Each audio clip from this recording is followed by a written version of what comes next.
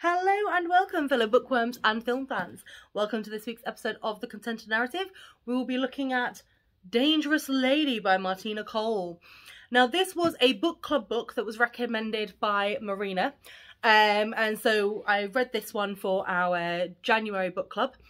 And it was, I mean, it took me a while to get because I ordered it and then another book arrived by an author called Haig, and then obviously then arrived, but it was posted to the wrong address, and then it eventually got to me. And it's an airport book, is how I'm going to start off saying it. It's a holiday book. It's a kind of I'll read it by the pool or while I'm sunbathing kind of book. It's really annoying because it has the basis of a very good story. It does. But the way it goes is just, at times I feel like they're just getting to a good part and then they kind of go off to one side. And I know I've discussed this before as well, but preempting in books really annoys me. I know Stephen King does it a lot where they're like, okay, so, you know, but this will be the last time they're ever together as a family. And I'm like, come on, man. Like, I don't want that. I want the book to progress as normal.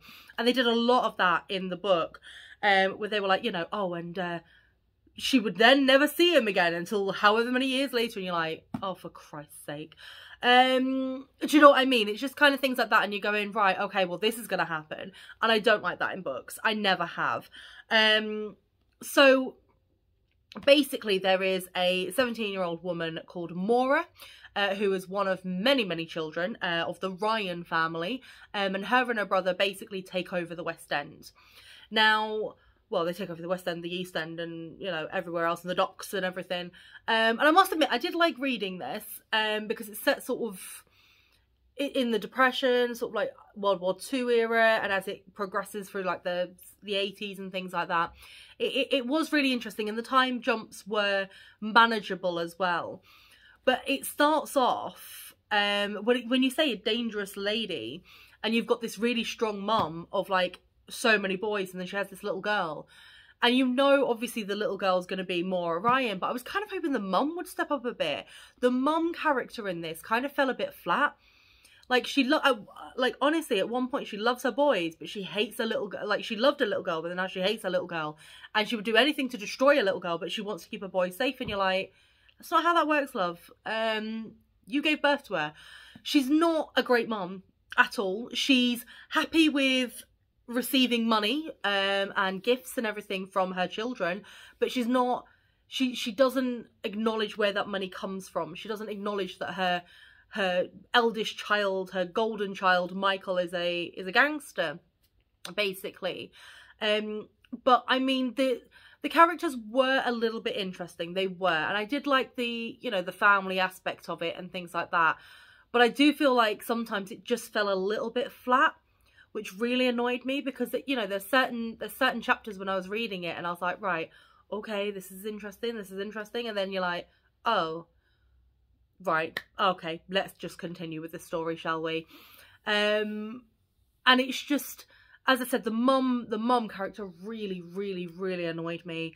I mean, she just really, she felt like, I mean, she's probably a product of her time, but for me, every point that there was like a bit with the mum, I was like, seriously? I really wanted to slap her, because sometimes, you know, you've got mums out there and you're like, they need shaking, they need waking up and going, look at what you are doing, look at what this is setting for your children, look at how you are representing yourself. And it just annoyed me so much, because I'm sat there going, you could be so much better as a mum, but you don't care. You only care about certain aspects. You don't care about it all. So there was that. Maura Ryan, the main lass in it, she was doing really well, and I loved her character. And at first she was falling in love with a copper, but then they find out she's a Ryan, and so the copper's been told basically your job or the girl. So he chooses the job. She chooses then to abort her child that she had found out she was pregnant with there. But because the mum forces her to abort the child and takes her to a back-end doctor, she loses the ability to ever have children. And apparently it's this that then turns her from a nice, loving child, like, woman into the vicious, I want to take over everything, I'm going to run the business with Michael, all the West End and everything kind of woman. Now, I love how she was very shrewd. I love how she saw business deals before anybody else. I loved how she was looking at the legitimate side as well. Like, she was like, right, okay, the Docklands are going to be really big. Which, as we all know, you know, the Docklands are really big. And, you know, it costs loads for the property, you know, on the docks, you know, on the edge of the River Thames.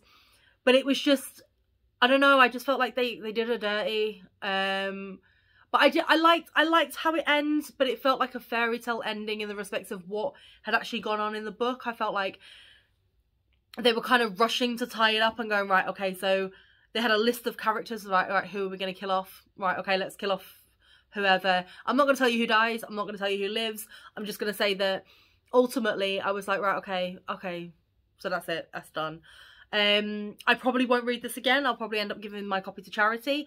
But it's a good book to read, just sort of, just to pass time, just if you're going on holiday, if you just got a spare couple of hours that you just want to read something that you're not too fussed about. It's a good book for that. But me personally, it gets a 3 out of 5. It's not one I would read again. But I mean, it's okay. Do you know what I mean? It's okay. But thank you so much for watching this episode again. If you agree or disagree with anything I say, please do leave it below in the comments. If there's any books that you want to recommend to me, as I said, I am getting through them slowly but surely. Again, leave them below in the comments. Click subscribe to be alerted whenever a new video comes out. And thank you so much for your continued support. So remember to always keep it contento.